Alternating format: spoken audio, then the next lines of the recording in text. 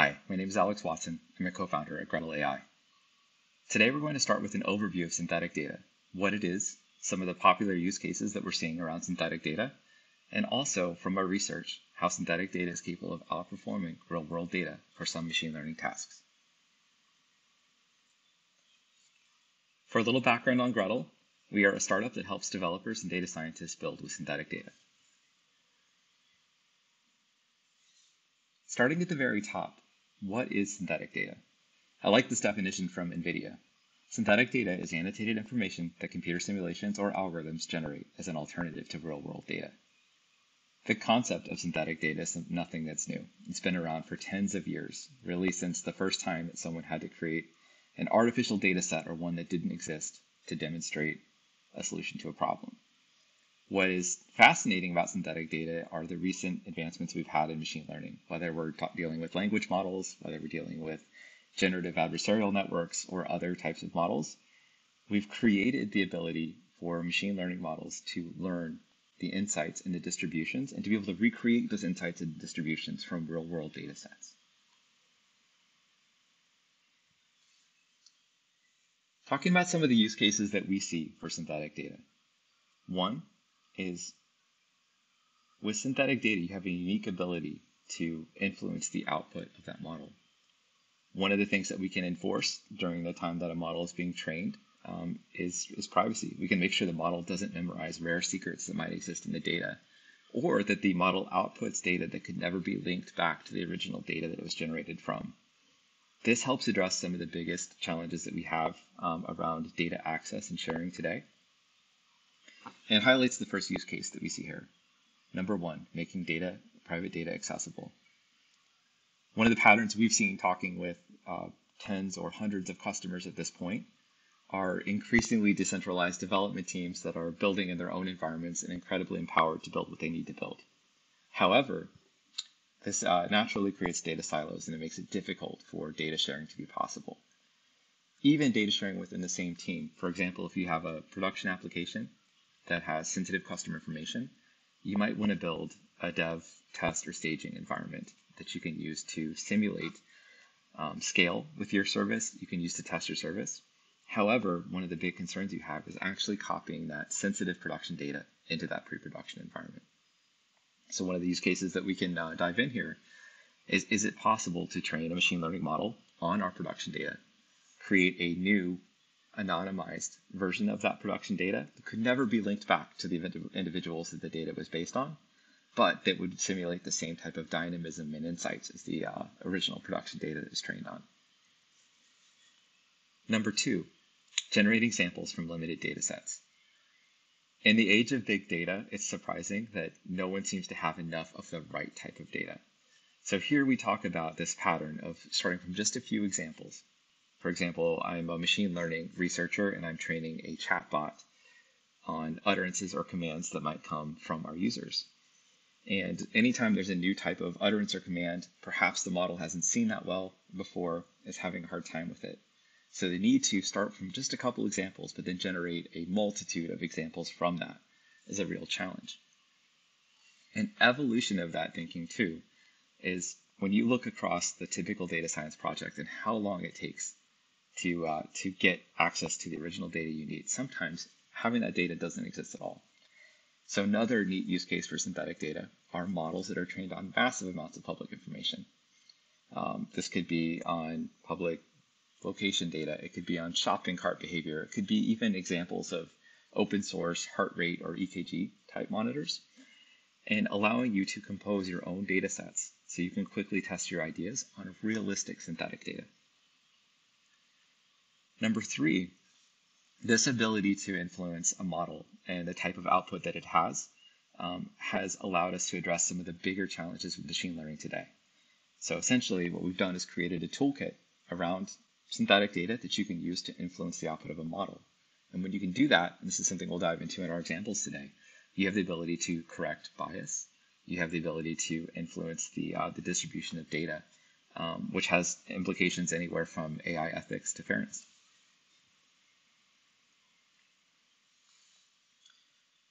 So how big is synthetic data and what's new with it? And it's rare that I put a Gartner slide inside my presentations, but I think this is one that seems to highlight some of the potential for synthetic data very well. Here in the diagram in front of us, we see that by the year 2030, Gartner predicts that AI models in the future will be completely overshadowed. Synthetic data will completely overshadow the use of real data inside of the model. How is this possible? And what we're seeing today is I think we all know that advanced machine learning models require a lot of data to work well. And when we get into some of the more advanced applications of machine learning today, whether it is speech recognition, whether it's self-driving cars, whether it's even kind of face recognition or things like that, there are infinite examples that exist in the real world. And a training set that can be used to train a machine learning model is based on real world examples that have been annotated. This process can get very expensive, especially as you're working on the long tail, trying to improve your machine learning algorithm. So how do you account for different, if you're creating something to recognize people's faces, how do you account for different shades, backgrounds, things like that? If you're working with voice, how do you account for background noises? How do you account for different tonal variations in speech? The promise of synthetic data is the ability to work from just a few examples or an idea and to create a multitude, almost unlimited amount of examples of different permutations of that data that can be used to train machine learning algorithms. So when it comes to the generalization problem, how do algorithms learn to recognize data they've never seen before? Synthetic data is a very promising approach. A second potential trend that we're seeing too is with the trends that are happening in devices. So more work is being done on the compute, on your iPhone, for example, or on your Alexa than ever before. And what that means is less data is being sent to the cloud. So the traditional approach of annotating data in the cloud and using that to train your models isn't always possible because less data is being sent to the cloud. There's some really positive privacy benefits here and really good things for consumers, but it's created a challenge for people building applications that, for example, need to understand your voice and need to work from there, where synthetic data will allow you to take advantage of a small amount of samples that you might have, an increasingly small amount of examples, but create algorithms that will generalize to new inputs extremely well.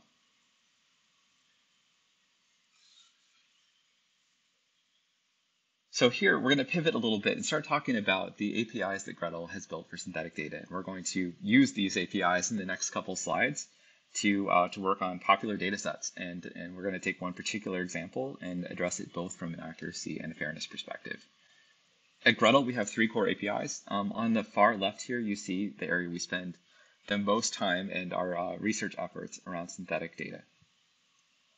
So here we talk about a couple of the advantages, but what Gretel is really trying to do is make synthetic data APIs not complicated, not scary, make it available to any developer, any person that wants to sign in and use it. So here on the left, you see synthetics. This can be language models, this can be GANs. We really believe there is no single bullet approach to creating synthetic data. However, there is a lot that you can do to make it accessible. So anyone working with the data set, how do we create that to be part of the pipeline they have for training their machine learning model?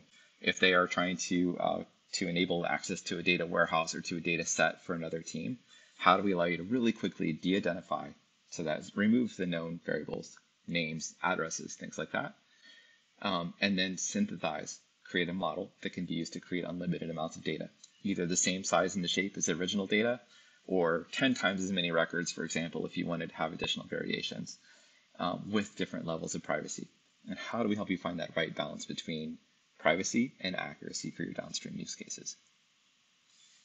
The two APIs here on the right, transforms and the data classification and labeling, are a pre-processing step that we use with synthetic data. As I mentioned a second ago, it's really important to identify the known knowns inside of a data set. For example, if you are training a chatbot on customer service or customer reviews, for example, you want that chatbot to learn from the semantics of the data. You don't want to simply redact names, though, and that would kind of send the chatbot down the wrong direction. So one of the options here are using the data classification APIs to identify PII, names, addresses, credit cards, things like that should never find their way into a machine learning model. Transforms allow you to create a simple policy to replace that with a fake version. to encrypt it in place, to redact it, to drop the record. Really, you have a complete building block of different options here. And then finally, synthetics, which really gives you the finite control over what you want to do with that data.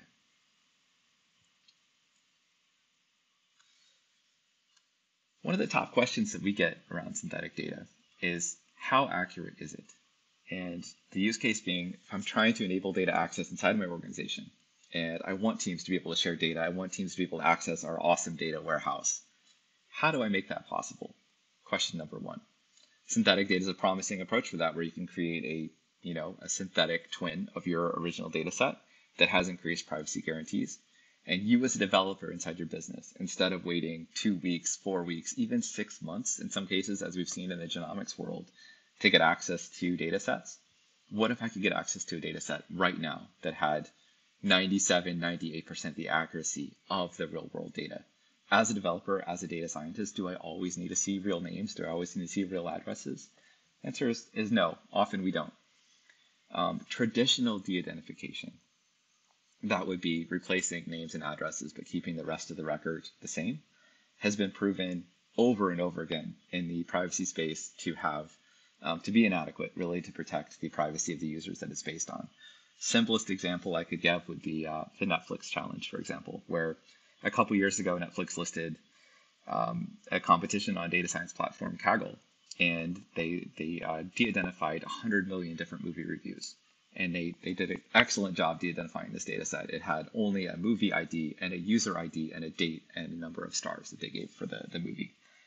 They ended up having to pull down the competition because some of the competition teams realized that just that combination of the date a review was done and a movie ID and a user was identifying enough that they could unmask the users by joining it with movie reviews that they had seen, for example, on IMDb.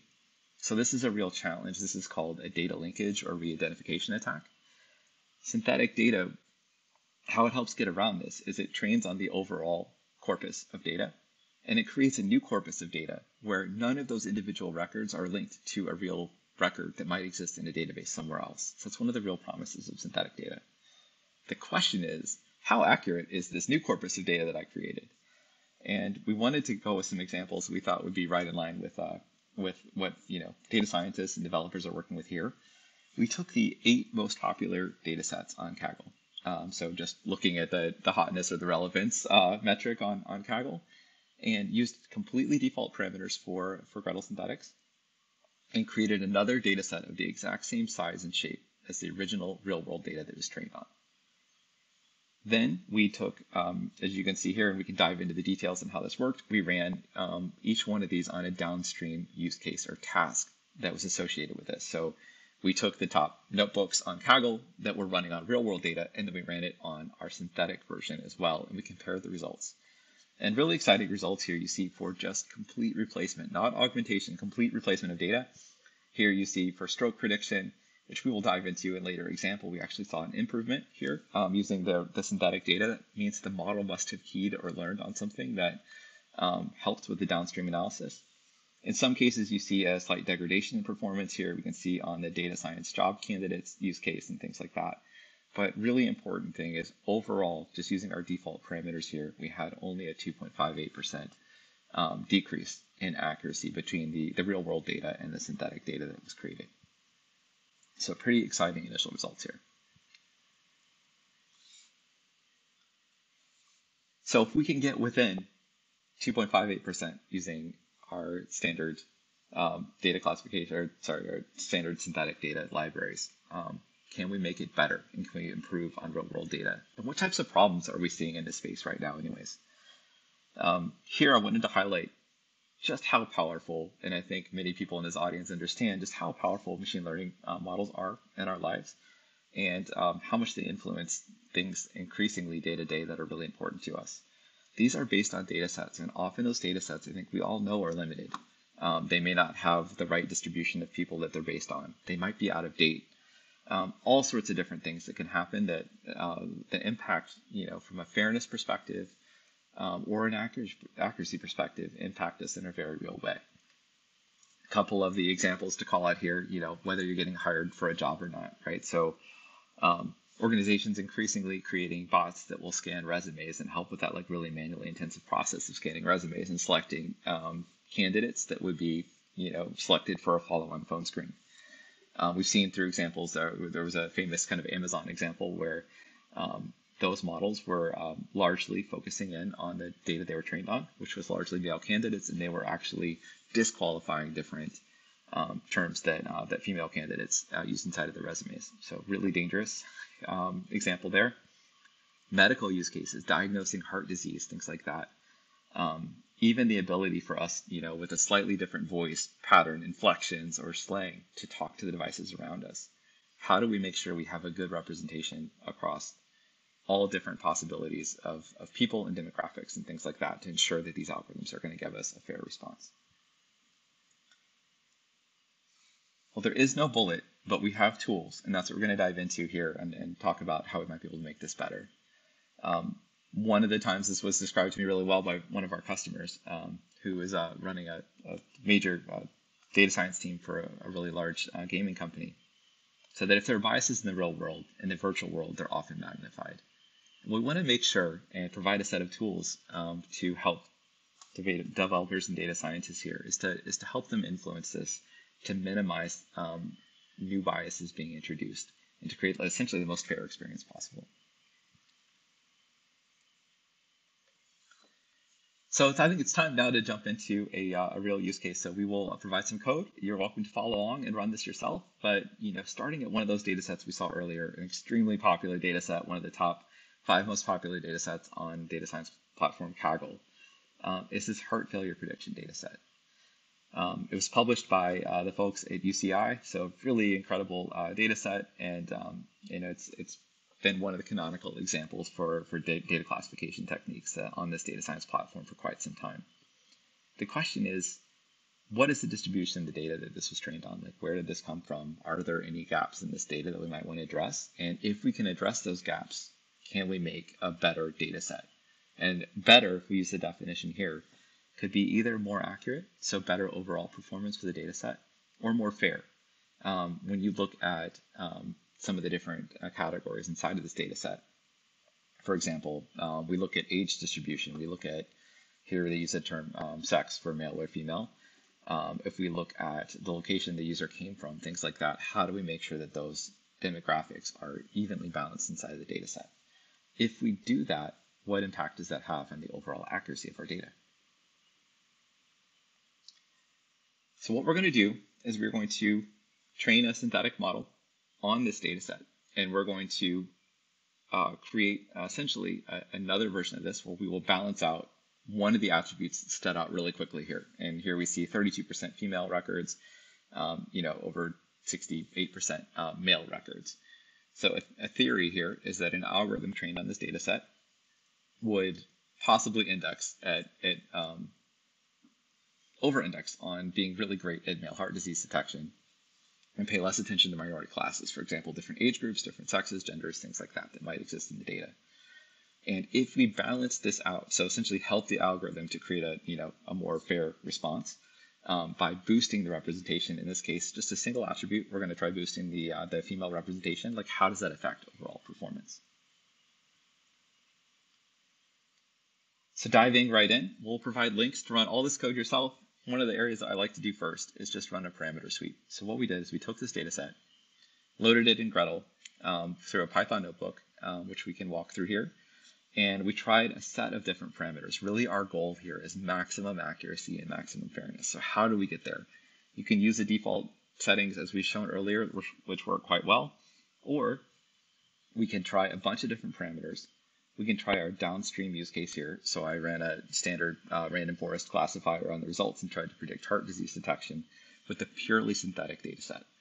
And here we can get a good feeling for which different sets of APIs and configurations here work best. So we'll jump right over to the actual parameter sweep here, and we can take a look. So here's one. We had the best classification accuracy here for the pure synthetic version here, and we can see batch size, relatively small number of epochs, a pretty conservative learning rate. Since this is a small data set, this is kind of interesting here, a smaller number of RNN units for this the synthetic data task, and a vocabulary size, so essentially allowing, we use something under the hood called sentence piece, which is built by Google to find tokens within the input data. So using that versus pure character-based tokenization seemed to work pretty well. So this is the configuration we're going to start with, essentially using this to train the neural network. We will have the neural network essentially output additional records so we can balance out the male and female class, and then we'll compare essentially the pure real-world data to the real-world data plus augmenting it with a balanced number of female and male records. Let's jump right over to that use case. Let's jump right into our example. So we'll go to docs.Gretel.ai. From there, click on SDK Notebooks and go down to the bottom, and you can see an example called Improve Accuracy Heart Disease. So we're going to go ahead and click that. This is going to open up a Colab notebook that will walk us through our entire experiment. So here we see it loading up in the free Jupyter Notebook experience with Colab. We'll go ahead and clear out the outputs that exist. Click Run All. So we're going to go ahead and run this. This will run the entire experiment using the parameters that we selected in the previous parameter sweep. While it's installing dependencies, we're going to go ahead and log into the Gretel console service here. We need to access the API key so the notebook knows how to talk to our cloud service. Go ahead and sign in with my Gmail ID.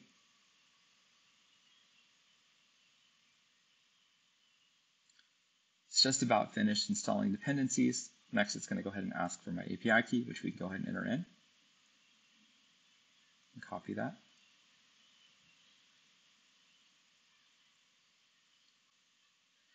As we can see here, the next step is loading up the train and test sets. So pulling down the example heart disease data set from Kaggle, we did the 70-30 split, created 2 different sets. What we're going to be doing here is comparing the real-world performance of the training set versus a train set that's been augmented with synthetic data. So that's what we're going to do for the rest of this notebook. Let's go ahead and go ahead and let it run.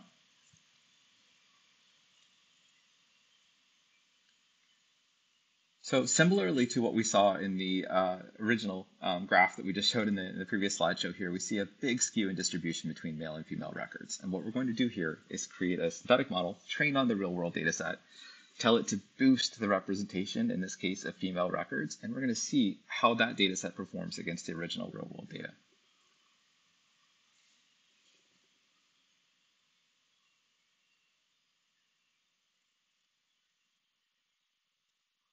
Next, we have a really important part. So what's happening here is we are training a synthetic model on the real-world data set. So here you can see we're bringing in the Gretel client. We pull back the default configuration parameter. We'll make a few updates to match the parameters that we had from our parameter sweep. And here we're going to use a conditional data generation task. So this is a really kind of neat task with more advanced machine learning models, where I'm defining a single field, in this case, sex. You could define multiple fields. You could build something for a particular age range plus sex, or different heart rate, really any of the different features you wish. In this case, as we said, we're just going to be balancing out this sex attribute. We're going to define this as a seed task. This is the same thing as conditional model generation. Essentially, we are telling the model what type of record we want it to produce.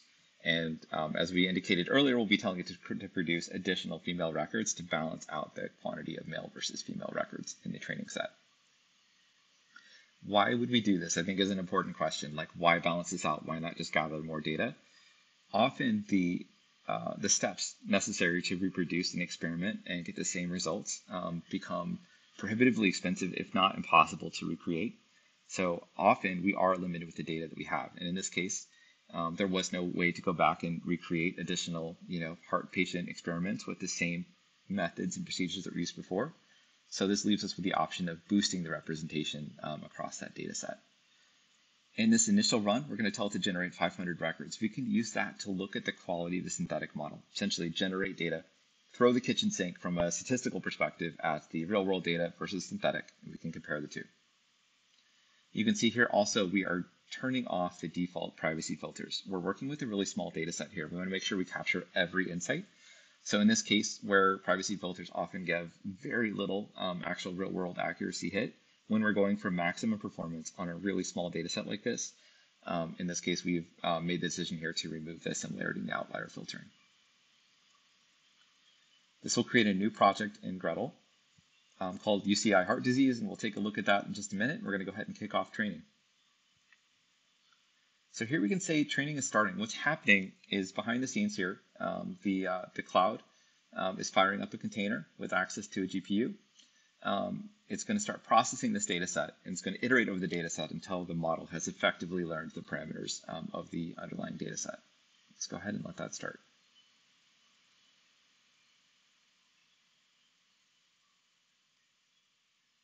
So here we can see it's loaded it up.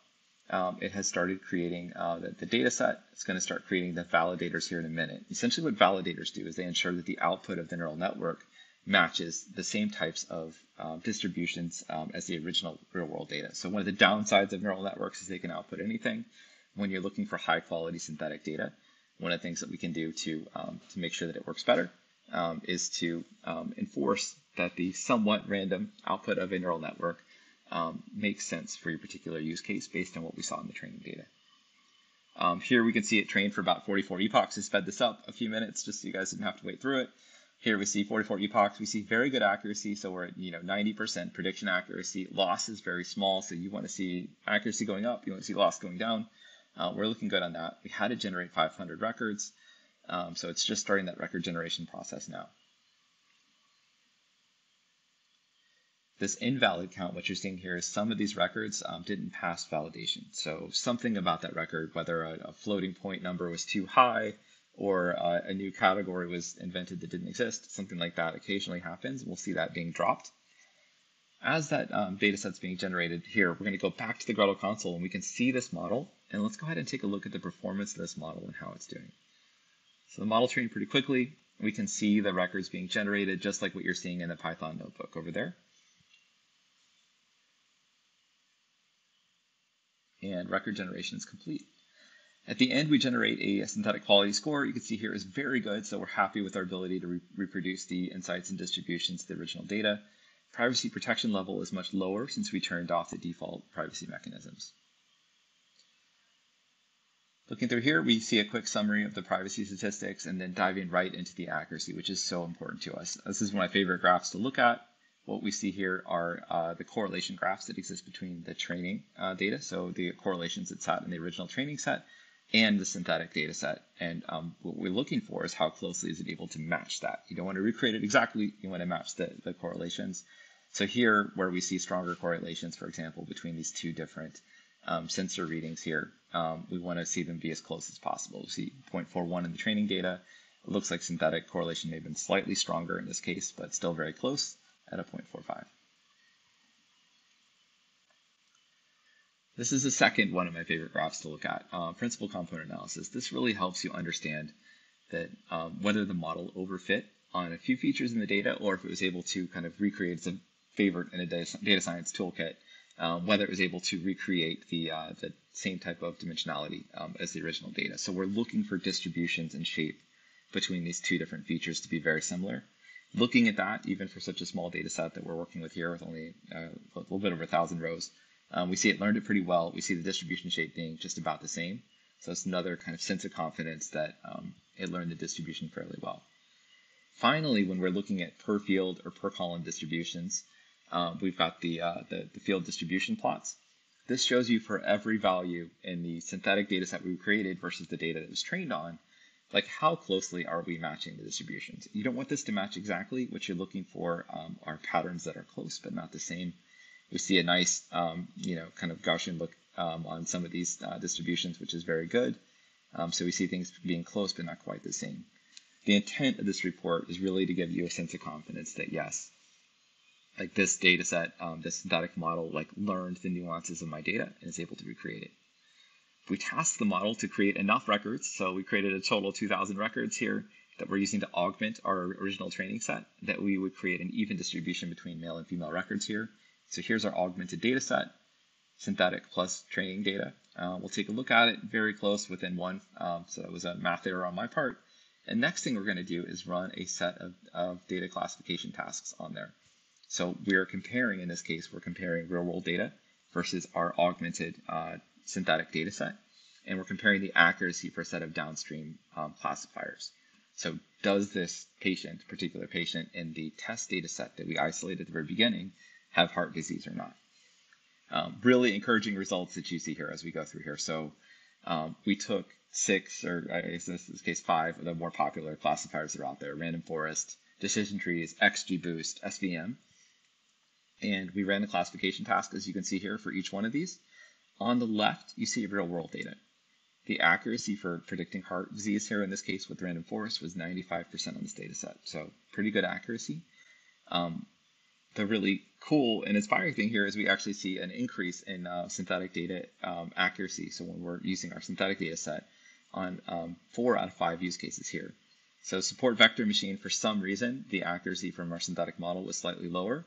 But in many of these cases, using this boosted data set with an equal number of male and female patient records, we're able to achieve just as good, if not better, accuracy that we did with the real-world data.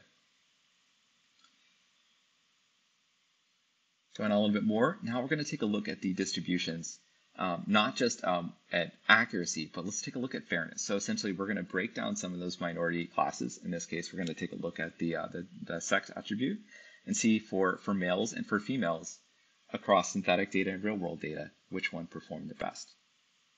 We'll jump back over to the slide so we can see this a little bit better.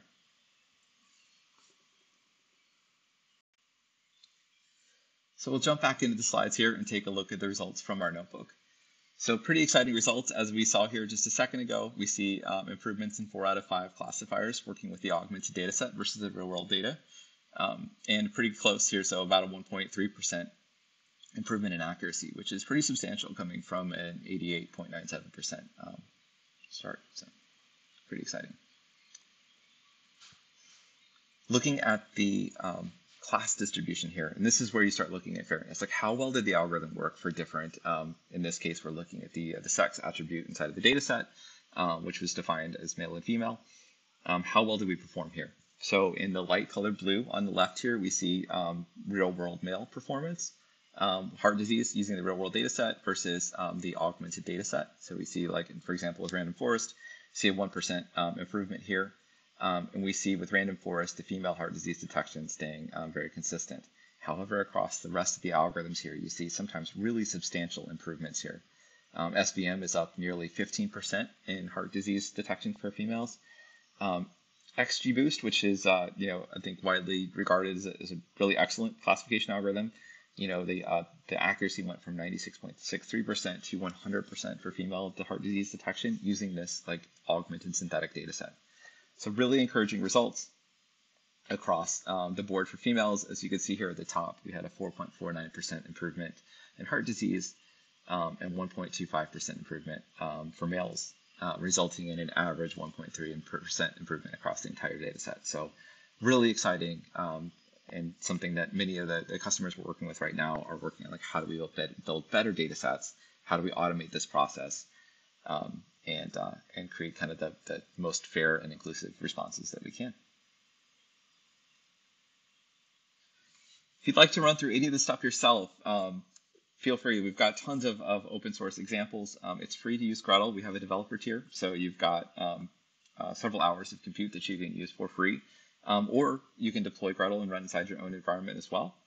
So here's a link to YouTube channel. I will drop links to our notebooks and our docs below, but docs.gretel.ai works as well. If you have any questions, would like to follow up on your use case, ask any questions, and have a discussion, either join us on our community Slack, where many of us spend a lot of our time. You can get to that at Gretel.ai /Slack invite, or reach out to us at hi@Gretel.ai. Thank you very much for your time.